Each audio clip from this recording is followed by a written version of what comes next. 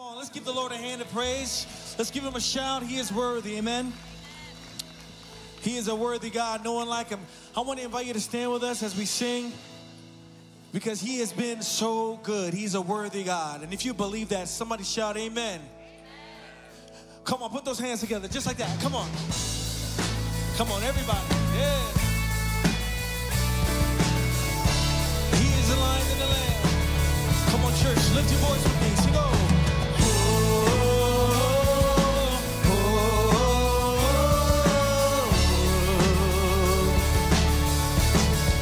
He's coming on the clouds. He's coming on the clouds. Kings and kingdoms will bow down. And every chain will break as broken hearts declare his praise. Who can stop the Lord Almighty? Come on, lift it up. Our God is the Lion of Judah. He's roaring.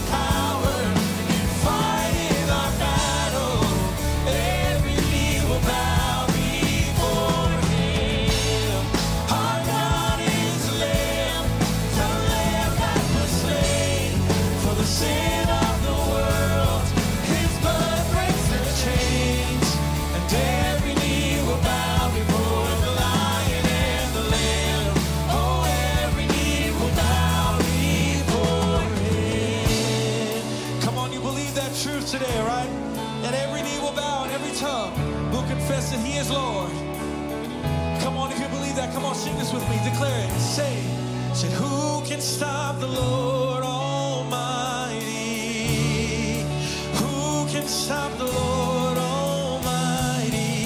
Come on, sing it with me. Who can stop the Lord Almighty? Who can stop the Lord?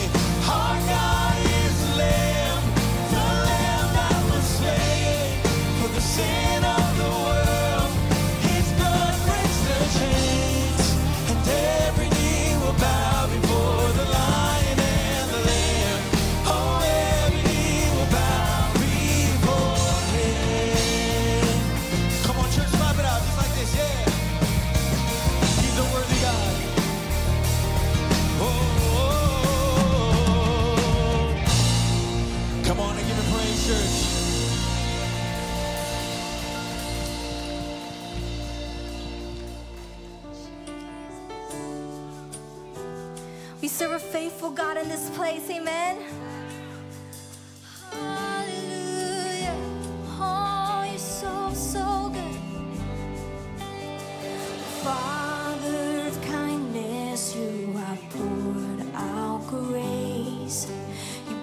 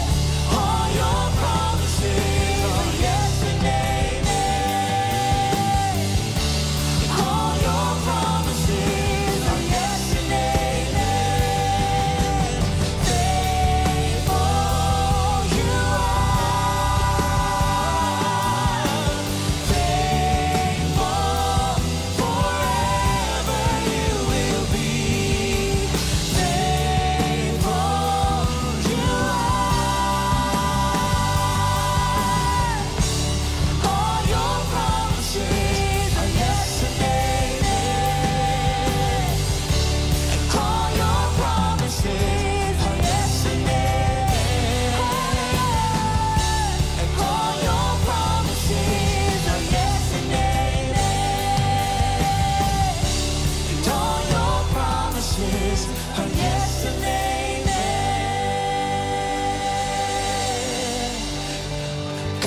Praise Church, you believe that truth today, that his promises are true and he indeed is a good God. Come on, if you believe that, someone shout amen.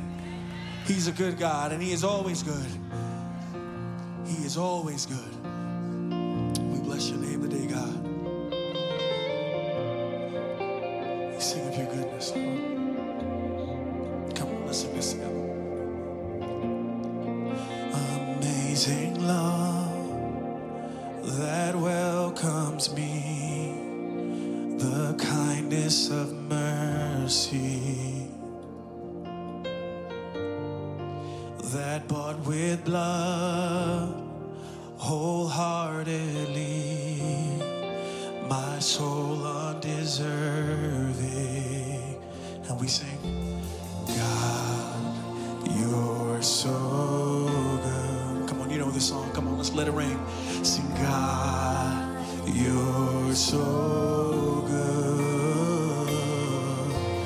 God, you're so good. You're so good to me. Behold the cross, age to age, and hour by hour. The dead are raised, the sinners saved, the work of your power.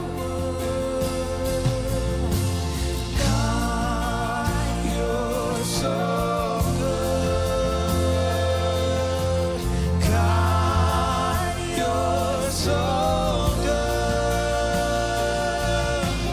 God, you're so good. You're so good to me. God, you're so good. Say, God, you're so good. Come on, lift your voice. God, you're so good. God, you're so good. You're so good to me.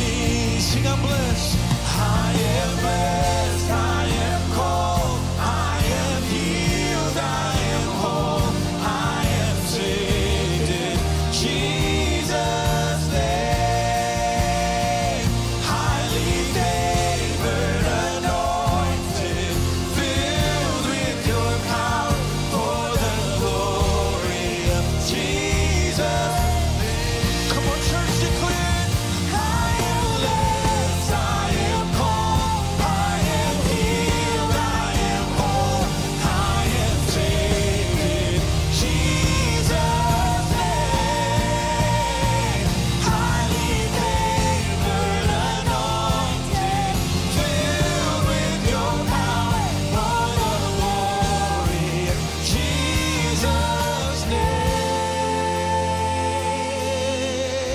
Hallelujah. And should this life bring suffering, Lord, I will remember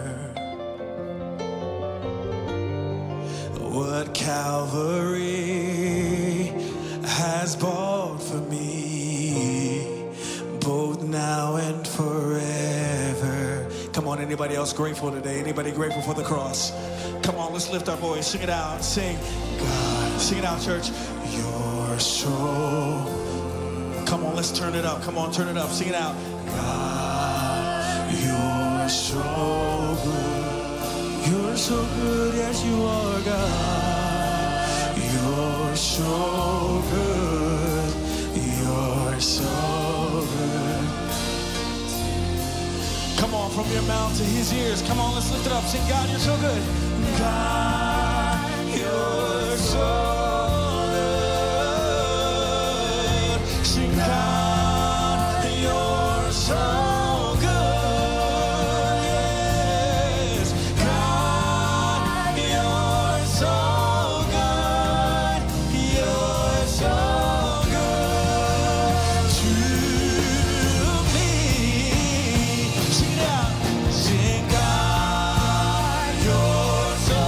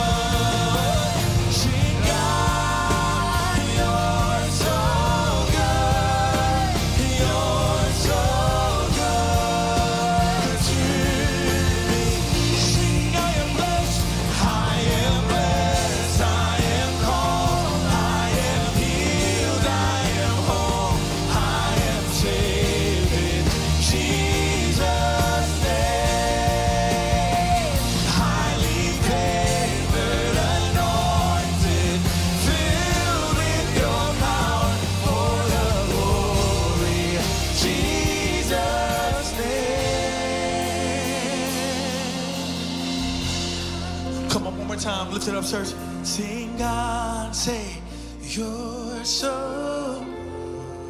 Come on, lift your voice, church. Yes, you are God. You're so good. You're so good to me.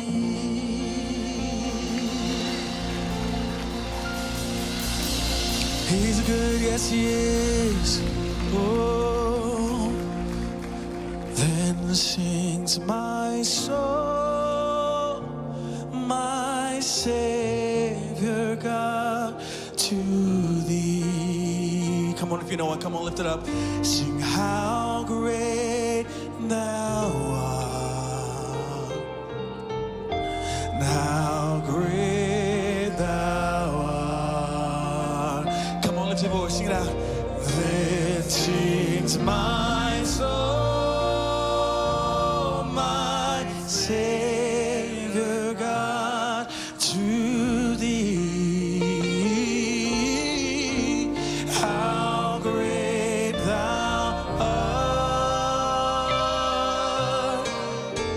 How great thou art. Come on, if you know that he's good. Come on, if you know that he's great. Come on, let's just raise the volume on your praise right now. If you're a clapper, come on and clap louder. If you shout, shout louder, because he indeed is worthy. He indeed is worthy. The glory is his. And if you believe that, church, somebody shout amen. Amen, amen. You may be seated. Hallelujah. Well, hello, Crossroads. Can you feel the presence of the Lord in this place? Come on, put those hands together. Say, Lord, we are thankful. Welcome, Crossroads community. Those online, welcome to our weekend worship service. And a happy post-Thanksgiving. Come on, I think we can do better than that. Did y'all have a good Thanksgiving? Does anybody have any food leftovers? Raise your hands. Please, those that don't have your hands up, look around to those that have their hands up. Put those hands up again. Let them know that after worship service today, we're coming over to their house. Just mark those hands. Listen, my name is Pastor Harold, and I am so glad to be in front of you to worship the Lord together.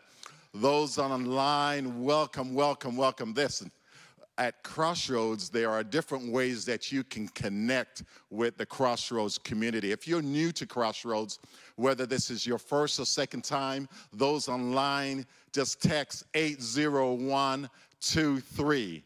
And those that are in the seats today, you have a great opportunity to connect with other believers. Just go out in the atrium after worship service today, and there are some great volunteers that are out there waiting on you to be able to answer any questions, whether it's a prayer request or whether a praise report. Please go out there. They're waiting on you right after service. Guess what? I got some great news. You want some good news? Crossroads is opening back up more and more. Guess what? Today is our first day where the bookstore is opened up. Woo! Guess what? They got a sale. Everybody say on a sale. Up to 40% off. We ain't calling it a Black Friday. But up to 40% off. Once you go out in the atrium into the bookstore, there's some items there on sale. Those folks will love, love, love to see your face as the bookstore has opened up. Also, the cafe next month will be opened up for breakfast. Yes. Listen, they'll be serving light breakfast, muffins, lattes, bagels, all kinds of good stuff, and it's on sale. Everybody say, you have to pay for it. But the coffee, the decaf coffee is on the house. That will be free. So some exciting things that are happening here within Crossroads. Also, we have a big, big event, huge event that's coming up. A light has dawned. production, a Christmas story production here at Crossroads. Yes. Yes. Get excited. So listen, check this out. They're going to show it first in East Windsor and at December 5th. That's in a couple of weeks. December 5th at 10:30. Those online, listen, East Hartford, it will be on the following week, December 11th and 12th. So do me a big favor. Here's your assignment. Not only are you invited, also bring a friend, bring a neighbor, bring someone that's on church that wouldn't normally come to a service, a worship service, but bring them to a production. Who knows what the Lord got ready and prepared for them? Yeah, would you do that? Woo! Our ushers are coming at this time. And as we are about to give, it's still a part of our worship. And I just want to encourage you as you give today. And I know they say it's Thanksgiving week, but every day as a believer, we're thankful, right? All right? And as you give today, give with a heart of gratitude. Give with a heart of thankfulness. Let's pray together, will we? Father, we are so thankful. Thankful, Lord, that you have put air in our lungs that we can breathe.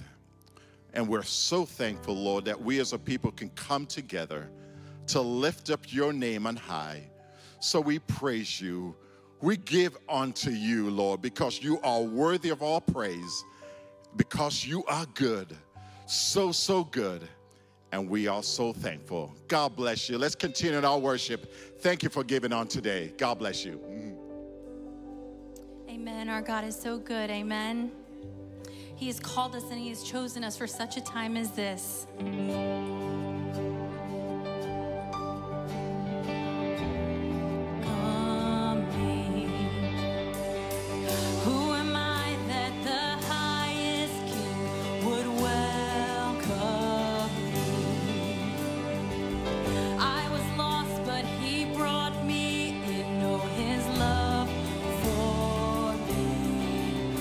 His love for me. Who the Son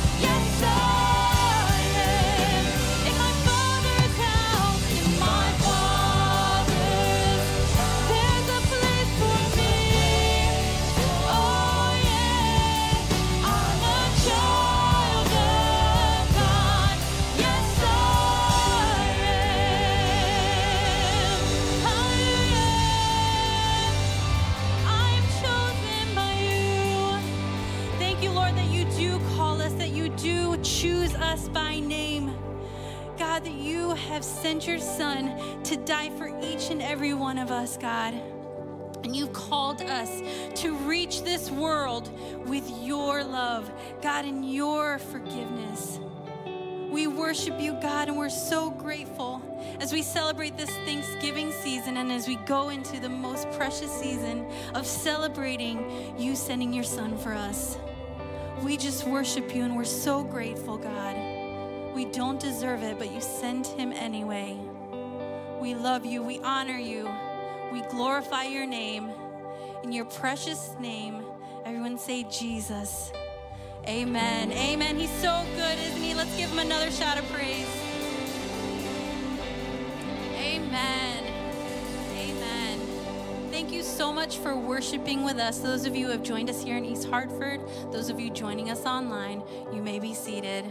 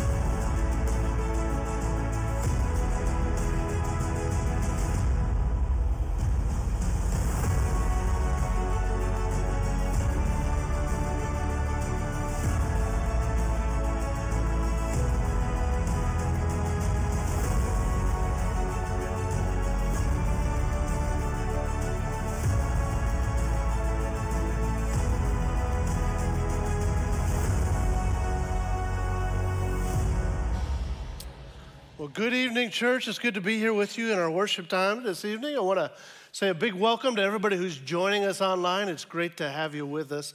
I hope you had a great Thanksgiving. Have you recovered? Amen. Yeah, a little bit? Yeah, all right. That's good.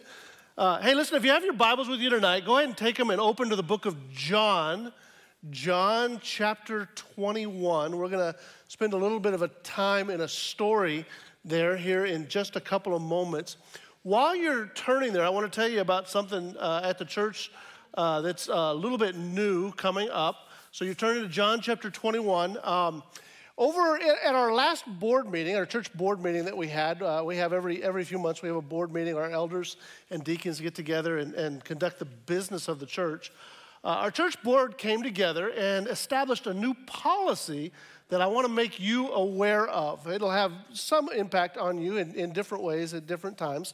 But it involves all of the directors, all the pastors here at our church. And so as we're looking at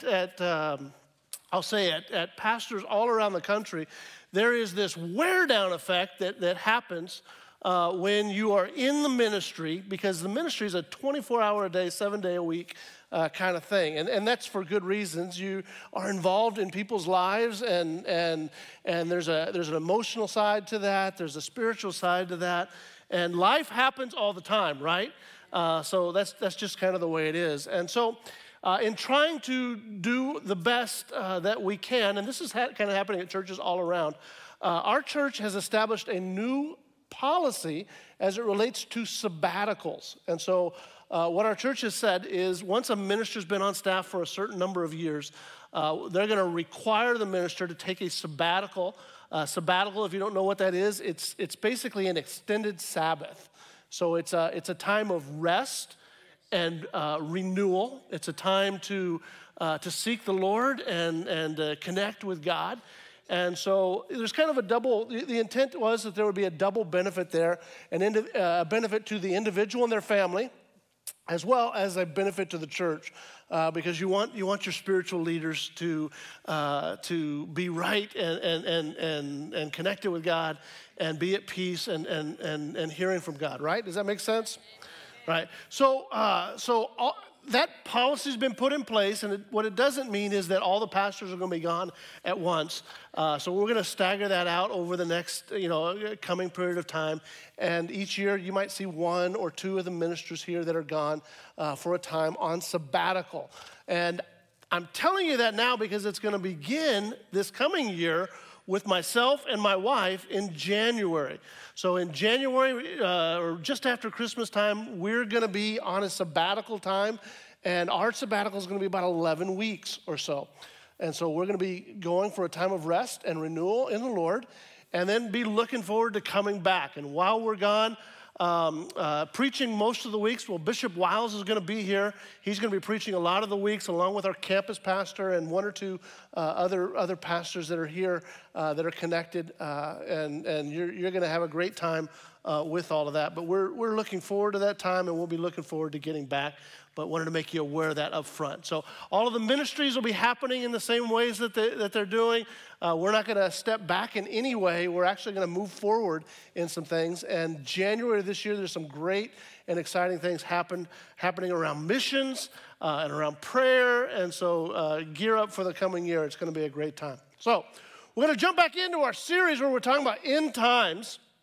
And tonight, you may ask the question, well, is that really about end times? Because we're going to take just an extremely practical look at end times from a totally different perspective than is normally looked at in the concept.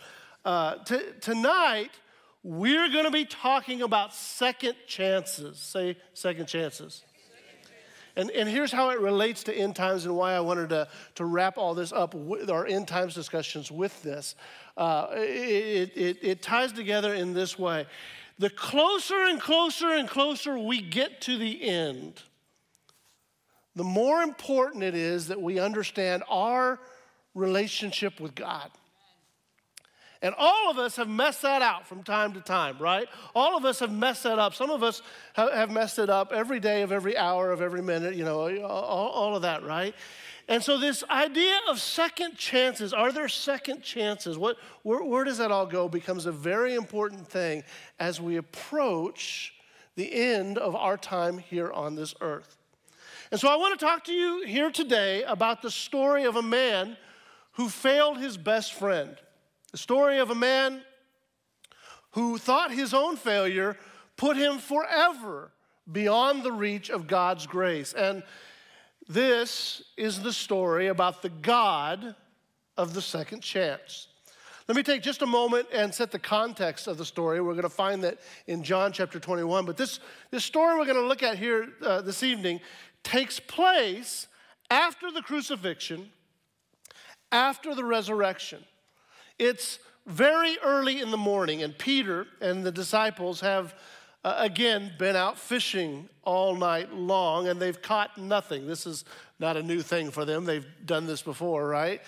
And as they're fishing and they've caught nothing, they look to the shore, and there's this figure standing on the shore as the morning is just starting to dawn, just as the light's just coming off. They're looking out there, and there's this figure, and there's a voice that they think they've heard before, but they don't really recognize it yet because it's coming from a little bit of a distance. And the voice says this to them: "Children, you haven't caught anything yet, have you?" And then something absolutely remarkable happens. A group of fishermen actually admit that they haven't caught anything. That never happens, right? They say no. And so the voice says that he says to them, "Well, why don't you try again? Put down your nets on the right side of the boat." And so they do. And now, again, this is something that's kind of a repeated story almost. Now their nets are so loaded with fish that they can hardly lift them in the boat. But they get them in the boat, and now suddenly they realize who the voice belongs to. Now, Peter, who's on the boat, is filled with emotion. And here at the beginning of our story for Peter, this night is going to kind of probably become, or morning is probably going to become a morning filled with memories. Because this event is a memory that's associated. It's very similar to something he's experienced before. And I'm sure that he's going to have lots of memories like that come to him as he goes through this. But, here maybe he remembers the first time he met Jesus. The story is recorded in Luke chapter 5. In that story, Jesus gets into Peter's boat. And the story goes that Jesus taught the crowd that was on the shore. The crowd had been so big that he was being shoved away, and so he got into a boat to kind of get away from them and get some space and teach. And when he finished, he turns to Peter and he says to him, Peter, put your boat out into the deep water and let down your nets. And on that day, Peter says, listen, we fished all night and we didn't catch anything. So Jesus says, hey, humor me. Just try one more time. And so they did. And on that day, their nets were so full of fish that it says the boats began to break and started to sink. They had to call another boat in to help them. Help us. We're overloaded here. That's the very first time where Peter was just meeting. And when that happens, Peter's response in the moment was, go away from me, Lord. I'm a sinful man. He understands immediately that there's something different about this guy. And he just kind of bows, you can see him bowing his head and say, go away from me. I'm a sinful man. He understands who he is in response to all of this. And isn't it true that broken people sometimes pray that prayer? I mean, it's not really the desire of his heart. Mostly it's fear talking in Peter. But his very first prayer to Jesus was, please leave me. I'm a sinful man. I hear that from people all the time. We'll talk to them about coming to church, and they'll say, I can't even walk in the doors because of how I feel and who I am. In that moment, Jesus said, listen, I know who you are. It's okay. But I've got a plan to help you with that problem. In fact, I'm going to give you a new life. I'm going to teach you to fish, instead of for fish, for men. And everything's going to change. This is the Lord of the second chances. And here at the beginning where Peter is saying, go away from me, I'm unworthy. Jesus is saying, no, that's who you were. But I've got another plan. Here in John chapter 21, Peter realizes first who the voice belongs to. And in typical Peter fashion, go read about it, because Peter's this impetuous guy, and he just jumps into the water and swims to shore because he can't wait for the boat to get there, right? Maybe when he does that, I'm sure when he does that, he probably remembers another time when he had jumped out of a boat, the time where he walked on water, at least for a few moments, but then his faith gave out, and he sank. You see, he failed that time too. But the Lord of the second chance rescued him. On this night, Peter gets to the shore, and Jesus is going to fix breakfast for them. He has this fire started already. Jesus does. Let me read you from the story, because now we're kind of coming to the place that we're at. John chapter 21, verse number 8 says this. The other disciples came in the boat, dragging the net full of fish, for they were not far from land, but about 100 yards off. And when they got out on land, they saw a charcoal fire in place with fish laid out on it and bread. Now, I want you to pause for a second, because we normally pass by this detail, but those of you who have read this verse many times before, let me ask you to notice for a second the detail that John puts in verse 9, where he says it's a charcoal fire. You see that? Why do you think John puts that specific detail? Because that's a little bit much. It's unnecessary almost. Well, it's interesting at least that in John chapter 18, as Jesus is taken to be crucified, Peter is asked 3 separate times if he knows Jesus, if he's a follower of Jesus. And when he's asked, John tells us that he's warming himself beside a charcoal fire. And on 3 separate times before this charcoal fire, Peter says, no, I don't know him. I'm not one of his followers. No, I don't know him. I'm not one of his followers. No, I don't know the man. He's not, I'm not with him. And in this moment on the shore, at this charcoal fire, surely Peter remembers the great failure of his life. He had had a lot of failures, but this one was surely his greatest. Sometimes in life you have one of these moments that just feels irredeemable. Surely Peter remembers when he stood beside the fire and denied his God 3 separate times. Breakfast is over. They're standing there together, Jesus and Peter, and this is only days after the denial, days after the crucifixion, shortly after the resurrection. So not far from the bad moment, right? And Peter is so vulnerable in this moment. He waits to hear the words of Jesus. If you can imagine standing there after going through that yourself, you had just denied him right as he's headed towards being crucified.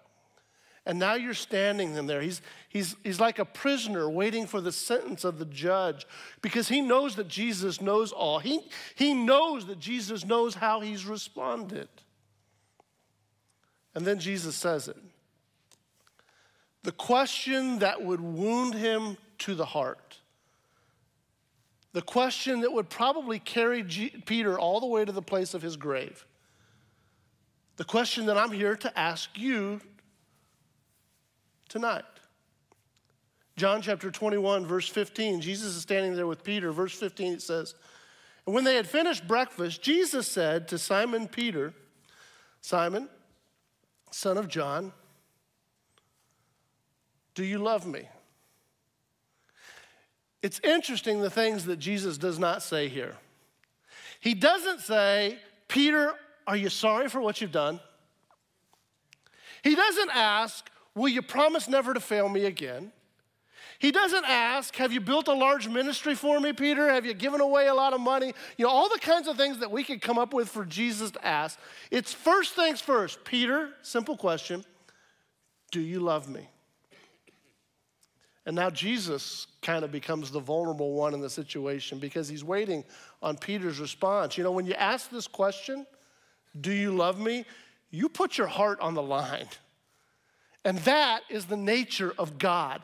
Over and over with us, he puts his heart on the line with you, asking that question day in and day out with how we live our lives. Do you love me? I remember 25 years ago asking a similar question to my wife, Amy. Do you love me? You remember, hon? Will you marry me? Are you willing to commit your life to me? And I can tell you, because I've experienced it, it's all on the line. You know, your heart is just kind of hanging out there, and the seconds tick by. It can only be a couple of seconds, but it feels like an eternity as you're waiting for a response. Jesus is standing with Peter before this little fire, and Peter's already responded to that the first time. But verse 16, he asks the question a second time. Simon, son of John, do you love me? He doesn't even use the old nickname Peter anymore. He uses his formal name, Simon, son of John. It's as if to say, I'm not going to even presume the old nickname on you anymore. I'm not even going to presume that you want that relationship in that way anymore. I'm not even going to presume that you're Peter, who I named that to in renaming who you are. Peter says, Lord, you know that I love you, for the second time in response. And now one more time, verse number 17. Jesus said to him a third time, Simon, son of John, do you love me? Peter was grieved, it says, because he said to him the third time, do you love me? And he said to him, Lord, you know everything. You know that I love you. 3 times this exchange is completed until Peter is hurt to his core. He doesn't know what we know, that in this process he is being healed by the Lord of the second chance. And this story is crafted so very carefully because not once, but 3 times Peter stood before a fire, and 3 times he denied Christ his Lord. And now not once, but 3 times he stands before this fire, and Jesus allows him to respond in the positive way. Yes, Lord, I love you. And Jesus responds to each of those 3 answers every time he says yes. Each time Jesus says, then feed my sheep, feed my lambs. That is, Peter, then get back in the game. I know how you're feeling right now. I understand what you're going through. I know you feel like a failure. I know you feel like everything's gone wrong. But here's what Jesus is trying to say. I still want you. If you love me, if you're still here, then you're still a part of my family. And if you're a part of my family, let's get to work in the family business. You need to be at work doing what I am called to do and what I've called you to do. And now today, Jesus says to me, he says to you, he says to whoever would hear whatever you've done. You may feel inadequate because of mistakes that you've made. Because you don't feel like you have the right gifts, the right talents, the right abilities, or any of these kinds of things. You may feel inadequate because who you have been, what you have done, how you've even rejected God. But Jesus would say, you're still the one that I've created to be a part of my family. And I've placed passions in your life, and I've given you gifts and talents. And you're not inadequate because of your mistakes. You were made for a reason. And Jesus, the Lord of the second chance, says, you are forgiven. Now go out and discover who I've made you to be and do my work. And so today, I'm echoing those same words to all of us who are here. All of us, every one of us who are here, God has made us uniquely, wonderfully, and special. He's given us passions inside of our hearts that aligns with His word and His will. He's given us gifts, and He's told us to be involved in serving one another, in teaching one another, in loving one another, in encouraging one another, in shepherding one another. But some of us are here today, and for whatever reason, let's just be really honest. You've got this sense of inadequacy, or this sense of guilt, or this sense of failure, and so you just kind of been holding back. If that's you here today, Jesus is saying to you, feed my sheep. Do you love me?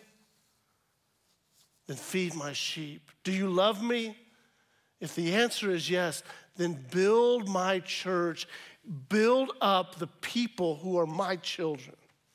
This is the Lord of the second chance. And no matter how big your failures are in this life, I doubt they're much bigger than Peter's were. When I was a kid, whenever we were doing something and we didn't like the outcome, whenever we'd mess up, we'd say something like, hey, I want to get a do-over. Can I get a do-over? Let me get a do-over. I want a do-over. If you're playing golf, which I like to do, they actually have a word for it. They call it a mulligan. If you don't like your shot, you just kind of duck hook it into the woods or something. You say, listen, I'm going to take a mulligan. You drop the ball, don't count that one, and just play it over. You just take a mulligan. It's a do-over, right? I remember, I think I've told this story before, but it's one of those huge moments in my life.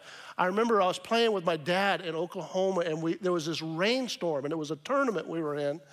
And for whatever reason, he was in the group that was in front of me. And it was raining so hard I could barely hold on to my club. In fact, the first time I swung it that night, my club went flying out of my hands like 25, 30 yards in front of me, which reminds me, Jack Armstrong was down here. Yeah, I was playing with him one time when I was standing behind him, and he let it go, and it came back and hit me and like bounced off like 15 yards away. Isn't that right, Jack? I'm chucking you under the bus. I'm sorry, Jack. But Jack wasn't with me on this night, and it was wet, and you couldn't hold on. It wasn't on purpose. You can have a do-over. It's all right. I can hardly hold on to the club, and it's raining, and I hit this shot. I can still remember I hit this shot, and the green was like 200 yards away, and I hit it really well. And it was headed towards the green, and the guys with me were straining our eyes because it's a little dark, because it's cloudy, and the rain's coming down, and you can't really see exactly where it's going. But we could tell it was headed just to the right of the green in front of us. Well, just to the right of the green in front of us was the tee box for the next group, and there were 2 golf carts parked next to the tee box. And all of a sudden, we heard this sound that sounded like a cannon going off, like an explosion happening. And I just cringed.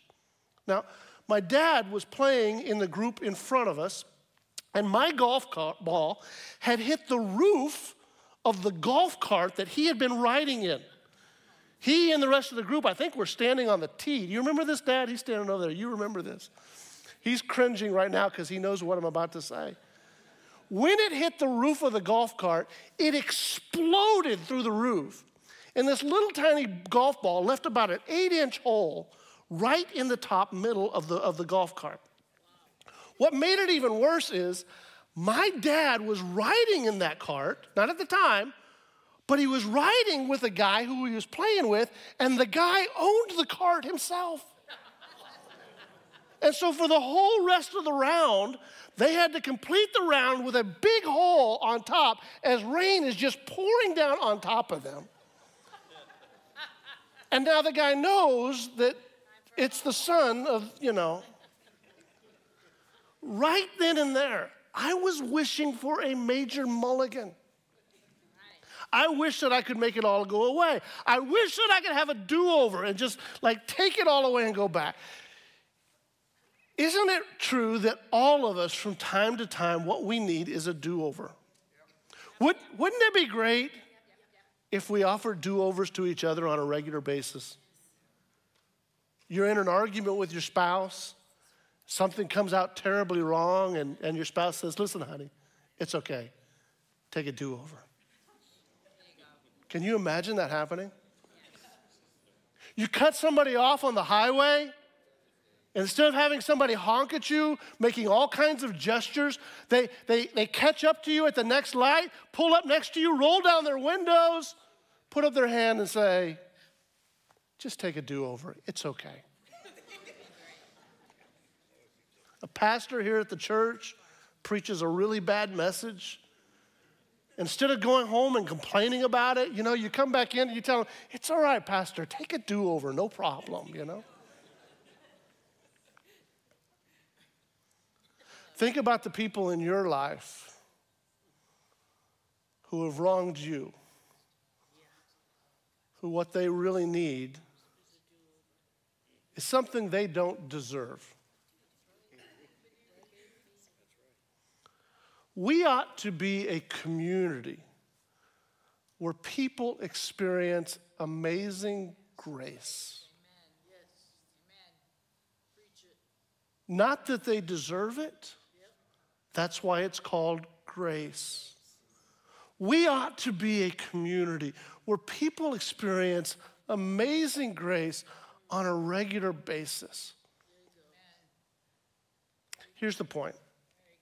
When Peter least expected it, and he did not deserve it, Jesus is standing by the fire and he says essentially this, Peter, take a do-over. Take a mulligan. You denied me 3 times. I'm going to give you the opportunity to declare your love for me 3 times. I made you for a reason. I made you to be about my work, to minister to my children, to show mercy, to show hospitality, to lead, to teach, to help. To all who fail, Jesus says this, take a do-over. And when you take a do-over, get back in the game. To those of you who least expect it and who least deserve it, In the book on leadership by Ward Barnes, there's a story of a promising junior executive years and years ago at IBM who's involved in a risky venture for the company. And as he's involved in it, this executive ends up losing $10 million for the company. That's a hit, right? And so he's called into the office of Tom Watson Sr., who was the founder of IBM so many years ago. And he's overwhelmed with guilt, and he's overwhelmed with fear. And so he says, listen, I guess you've called me in for my resignation. Here it is. I've already got it written out. I resign. And Watson says, you've got to be joking. I just spent $10 million educating you. I can't afford your resignation. You'll never do that again. The night before Jesus is betrayed, he meets with his closest friends and he tells them what's going to happen. Jesus predicts that they will desert him. And Peter stands up and he says, not me. I'm not going to desert you. All the others may leave, but I'm not going to do it. And before the night is through, Peter 3 times says, I don't know him. I don't know the man. He means nothing to me. Just because he's afraid. With all of this, Jesus could have stood by the fire and expected the resignation, but he didn't. Instead, he said, you've got to be joking. I can't afford your resignation. Why? Because I've just invested my life in you. I've just given my life for you. I've got too much invested in you. If you hear nothing else tonight, hear this. The church is a place for people who need do-overs. They need do-overs in the families where they live, where they mess things up. They need do-overs in their jobs. They need do-overs in their finances. They need do-overs in their relationships with one another, because when you're a family like we are here, we are going to mess things up. It's a place where people need to be redeemed, because redeeming is what God is into. It's what God has been into from the very beginning of time with his people. That's how God's people got started from the beginning. God came to an old father named Abraham. Abraham, who had laughed at God's promises. And God says, Abraham, how about a do-over? Let's start a do-over nation, Abraham. Let's make a do-over world. God came to a little boy named David who became a king, but then he committed murder and adultery. God comes to a prophet named Jonah who ran away and eventually had to be rescued from the belly of a fish. God comes to a persecutor named Saul who mocked his son and terrorized his people. God comes to desperate, lonely, sinful people. God comes again and again and again and again and again and again and again. And God says, why not let me give you grace? Why not let me give you a do-over? God is into redeeming. He's the finder of directionally challenged sheep. He's the searcher for runaway coins. He's the embracer of prodigal sons. His love has no limits. His grace has no measure. And his power has no boundary that's known by mankind. God redeems, and he redeems, and he redeems. And he is here with us even right now, and he would love to redeem us. He is the God of the second chance. He is the God of the do-over and the mulligan. Just one question that he would ask to you tonight. He would say, do you love me? Why does he say it? Because he loves you. Do you love me? Do you love me? And if your answer is yes, then his response is, then get in the game. Go out and get involved in building my church, encouraging my people, extending grace, and helping us to become the picture of Jesus Christ in this world. Let's stand and pray.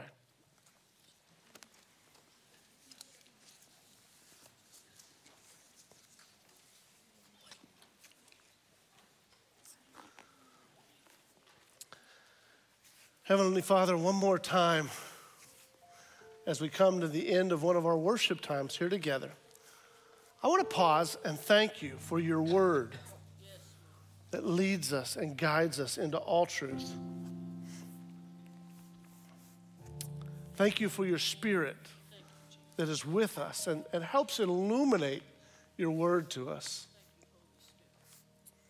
Father, I pray right now that you would open our ears to what your Spirit would say to us. I want to ask you as you're standing there with your heads bowed and your eyes closed for just a moment. Are you here tonight and you need a second chance? Do you have sin in your life? Ways in which you have rejected God. You've gone your own way. You've been your own Lord, and so you've done life your own way, but it's caused you to go against God, and it's created a separation between you and God.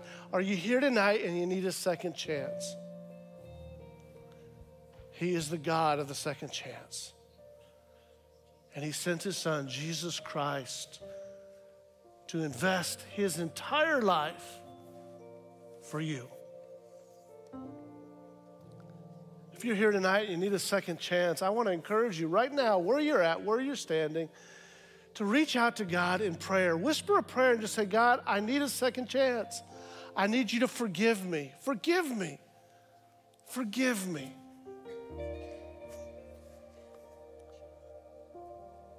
I love you, but I want to understand how to love you. I want you to be the Lord of my life. Would you forgive me tonight? The Bible says that when we reach out to him in faith, that he's faithful and just to forgive us. Because Jesus paid for our forgiveness with his life. And so all of heaven rejoices. Listen, if you prayed that prayer tonight, I want to ask you, before you leave this place, tell somebody about it.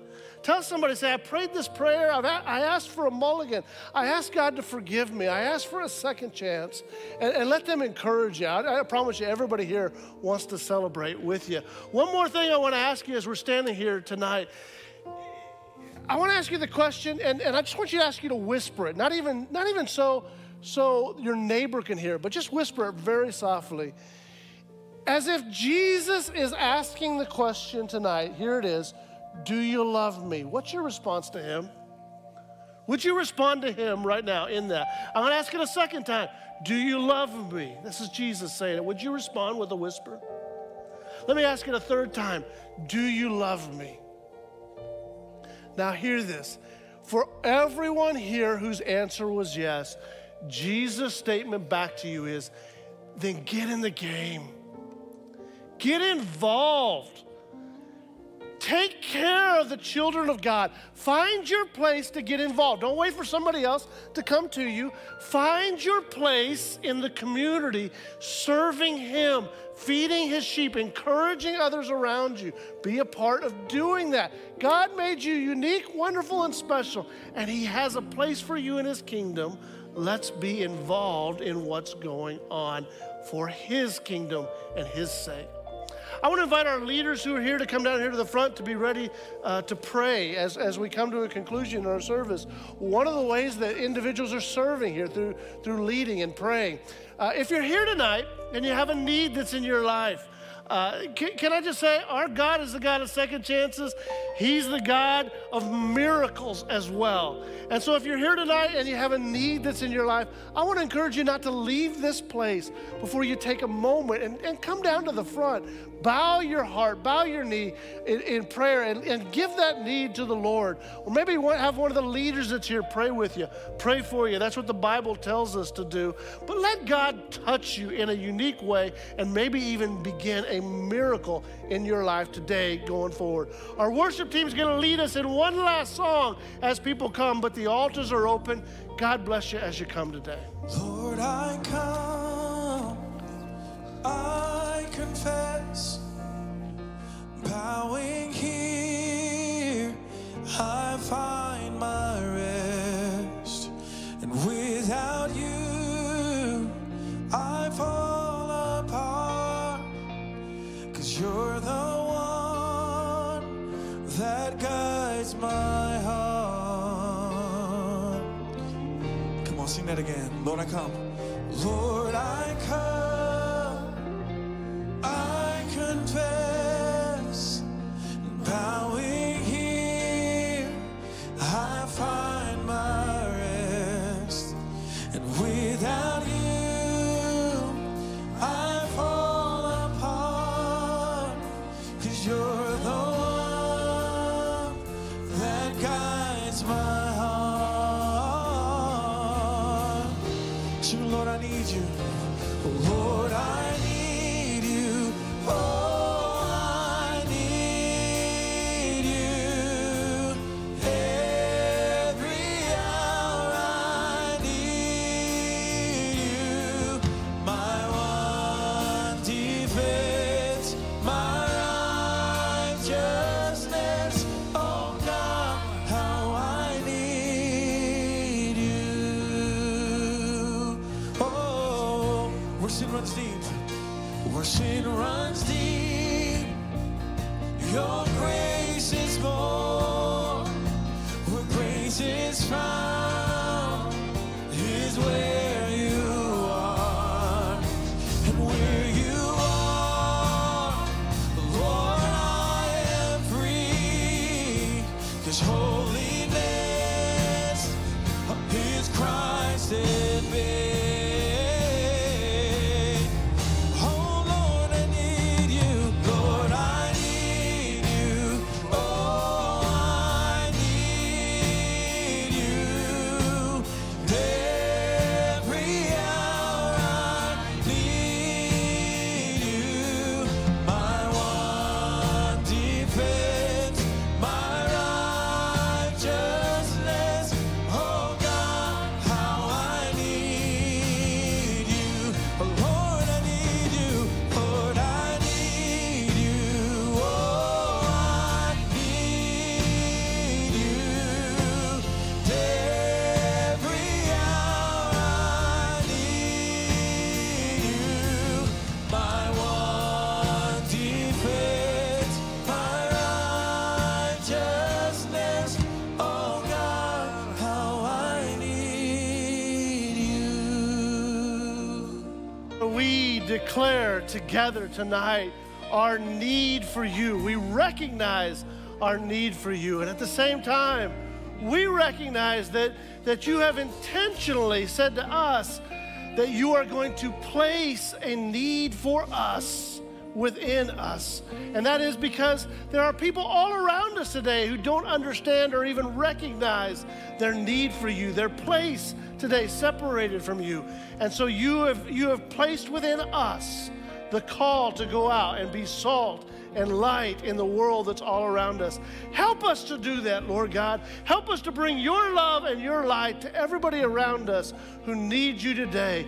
Let your name be lifted up, for you alone are worthy, and we give you praise. Amen and amen. Crossroads family, thanks for being with us. You know, I consider us a family, and part of that is hearing from each other. You've just heard a lot from us. We want to hear from you. A moment ago, you saw a number to text if you need someone to pray with you.